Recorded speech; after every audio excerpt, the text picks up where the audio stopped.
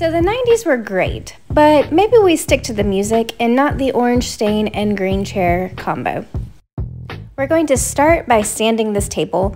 I'm using the Festool sander and I'm using an 80 grit. I will follow up with a 120, 150, and then I will wet the table to raise the grain and do a final sand with 180 that you will see later on in the video. I like the Festool sander. I like that it runs and you don't have to keep the trigger engaged. It's just a personal preference of mine. Matt prefers the Surf Prep sander. He says it's more smooth. You'll see the Surf Prep sander later on in the video. Now we don't always start with 80, but this finish was a little stubborn. On the chairs that you'll see in a little bit, I started with 120. This leaf was no exception. I did have to do 80 on it as well. I think the tabletop, it just has a more durable stain than what they put on the seats. Speaking of seats, I'm going to give you a little tip on how to do your chairs. But first, I have to remove all of the screws and then check to make sure that this seat base is not actually glued to the seat, which, spoiler alert, it was not, and I was able to proceed. But our tip is that we are going to label the chair base to the actual chair. And how we do that is I take a little bit of painter's tape, I put a 1 on it, and I put one of the stickers on the seat base, and then I put the other number 1 sticker onto the actual chair that will not be painted. This is the inside bottom seat that you'll never see. You'll do this with seat 2 for chair 2, etc. Now we are on to the chairs, and like I said earlier, we are going with 120 grit, and then I will follow up with 150. I will wet it, and then I will go to 180.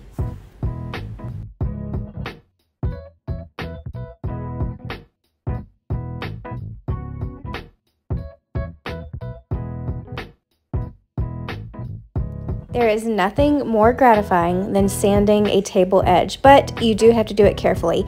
Here I am going in with 180 grit, and I'm constantly moving my sander so that I do not change the overall shape of the table. If you stay in it for too long, you will make a flat surface, and you want to keep the same edges that you had previously with the other stain. But this is so gratifying, and this usually comes off so easily.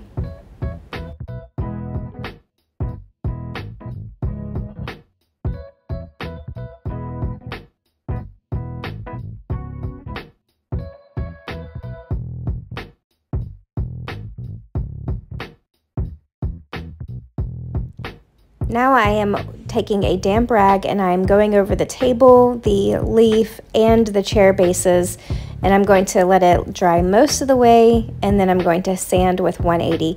Doing this, getting a damp cloth and letting it dry raises the grain so that you're able to do a smoother finish. Now we're going to move on and hand it over to Matt. Matt is going to be prepping these chairs for paint. We are going to be using General Finishes milk paint in the color dark chocolate, but like any other paint, I don't care what they say about no prep, needs a good prep because there's always a lot of dirt and grime, furniture polish, oils, daily wear and tear, dust, dirt, things like that that needs to come off, and your paint will not adhere if you do not have a smooth surface. The way that we prep is we use a 50-50 mix of denatured alcohol and water and a green Scotch-Brite pad. We scrub it down and then we take a damp rag and we wipe it off. After we do that, it leaves a white ash-like residue, which is completely normal. Do not freak out, and we just scuff sand it. Matt is using our 3x4 electric ray, and he's just doing a light scuff sand just to get that off, and then we'll be ready for paint. Chairs are always so tricky because you have to flip it upside down, sideways, every which way in order to get all angles of the chair. It's a bit of a challenge. And now Matt is moving on to the table base, and here he is painting the seats dark chocolate. Now this milk paint does not require a primer, just a very good prep process, which you saw that we did. Now he is putting the table together and he's going to tape it off to protect the tabletop and edges that I've already sanded from getting paint on it, and he is going to paint the table base. It's a little hard to tell in this video about how the dark chocolate is going on over the dark green, but in the final reveal, it does make a big difference, and you can see it when you look at the before and the after. In case you were wondering, we use an Apollo sprayer. We use the Precision 5 sprayer, and we like it a lot. We highly recommend it. One thing that we do to ensure a factory smooth finish is that we will scuff sand in between our coat of paint and our top coats. This just gets all the air bubbles out, any dust or anything that has collected when your paint or stain was drying, and it gives such a smooth finish. Now Matt is going to be staining the seats. This is the color Antique Walnut by General Finishes. This is a gel stain, and this is a little bit more forgiving on how it settles in. One thing I forgot to mention is that we did use a damp rag of mineral spirits to put on the seats and the tabletop before we applied this, because this kind of acts like a pre-stain conditioner, and it also allows the stain to take more evenly. Another fun fact and helpful tip that we have is that you can see that this seat is elevated, and we have these little painter's triangles that this is sitting on, which allows Matt to get around all the edges of the seat.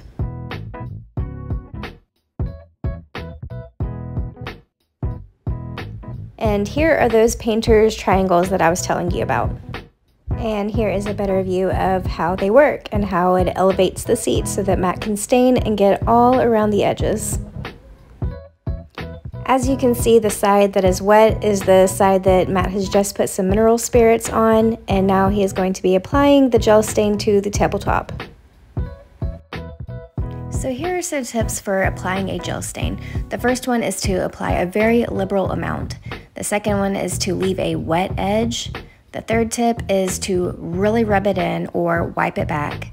And our last tip is that we like to use a water-based top coat, and this is an oil-based gel stain, so we need to let it dry for at least 72 hours to ensure that it is completely dry before proceeding with our top coat.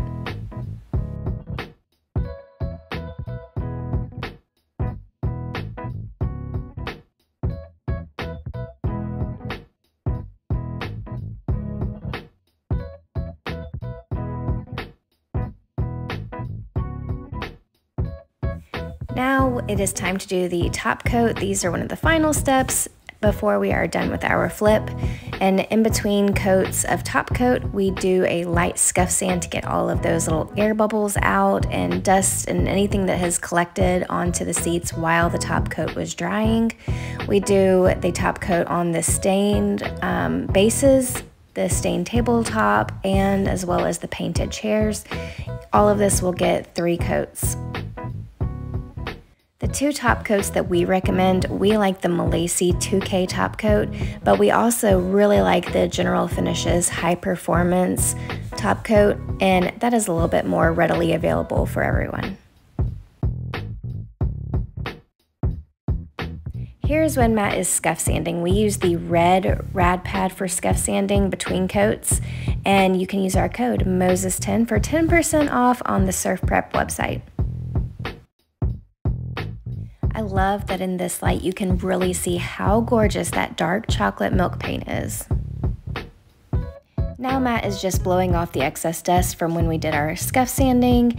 You can just wipe it back. And now we are going on with our second top coat, and we'll save you the list of going through another scuff sand and a third top coat, but this is just a sanding block that we used for the tabletop. Now it is time to put the chairs back onto the seats and match up the 1 and the 1 together. This makes it super easy because all of the holes and everything are perfectly lined up from the original seat and the original base.